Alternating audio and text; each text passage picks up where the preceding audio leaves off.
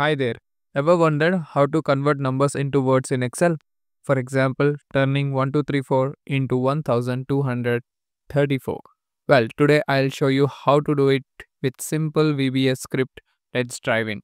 Let's enable the developer tab in Excel. Go to the ribbon and right click on it and then click on customize ribbon. Check the developer and click on OK.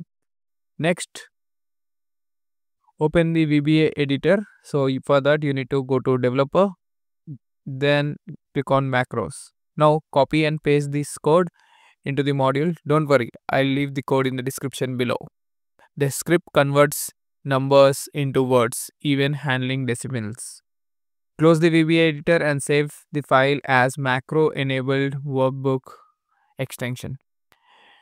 To use this function, type equal number to words bracket, give the number, that should be fine, or give the cell name, that should be fine. Press enter, voila, it returns 1234. So how cool it. And that's it. In under 2 minutes you master converting numbers to words in Excel. If you found this video helpful, don't forget to like, share and subscribe for more tips like this. Thanks for watching.